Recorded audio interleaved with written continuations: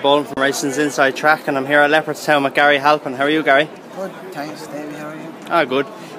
One ride only this evening, but you have a bit of a chance on you. Yeah, one ride. It's good chance. It's been running well over the winter in Dundalk, and first run on the grass this year, so hopefully she has a chance. Yeah.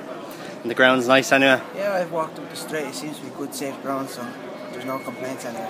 That's good. And tell us a little bit about yourself, where you're from and age and where you're based. Well, I'm originally from Leopardstown. I'm originally from Leopardstown in Dublin. I'm down the court the last 6 or 7 years now. I'm full time in Kevin's bar Friday morning. I'm in John Ox's, and then anyone else wants me after that, I'm available for them. You're always too. available. Yeah. And you've rode plenty of winners, nearly 80 winners rode now. Yeah, 78 winners, so things are going good. It's been chipping away all the time. So hopefully, if I have a good year like the same like last year, I'd be happy enough, you know. And you're in a very good yard then in Kevin's.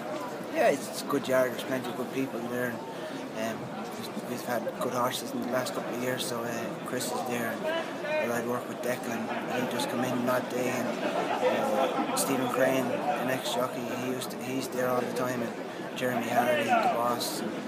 Willie Supper was in with us before, so plenty of good lads. So it's you never stop learning then? No, you never stop learning. Never stop. Especially from the boss then as well. Especially from the boss. If I get to half his age, I'll be all right as well. You're doing well, yeah. Yeah. And you're going well then for in a short amount of time, plenty of winners. So you have to be happy with the way things are going for you. Yeah, things are going well. I'm getting plenty of rides. A lot of Shriners using me, and getting a couple of winners. So it's just slow enough this year, but keep working away. I'm sure they'll come this way if they keep grafting away, you know.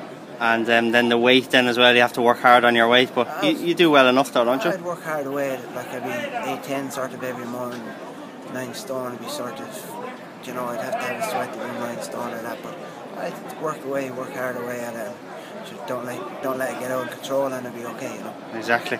And any horse to look out for the rest of the season in Kevin's? Horse to look out for the rest of the season would be. Well, we have a nice horse by nice filly, half sister to Autad. She's by Tammy. She'd be nice. Hopefully she'll come out the back end of the year, sort of. She'd be one to look forward to. And horses that you've rode and won on yourself, and that you'd look forward to the most for the year? The one I'd look forward to the most. I haven't really got on a good one this year, but Bastoni, if he comes back out soon, I'd be looking forward to him when he comes back out.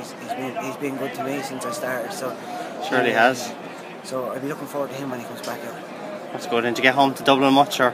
I'd be home when I can, but not too often. So I'll be at home in Kildare most of the time. I have a partner at home, Sarah, and I have a young lad, Jack. So I'll be at home with them in Kildare. You're always busy then. I'm always busy, so I'll be at home with them in Kildare more than I get home to Dublin. So that's not a bad thing when the weather's like this up here in Leopardstown. No, it's a nice track and nice weather, and it gets a good turnout. So I could think of worse place to be. Surely could. Well, listen, Gary, best luck this evening in your ride, and best luck for the season ahead. Thanks very much, Dave. Thank you.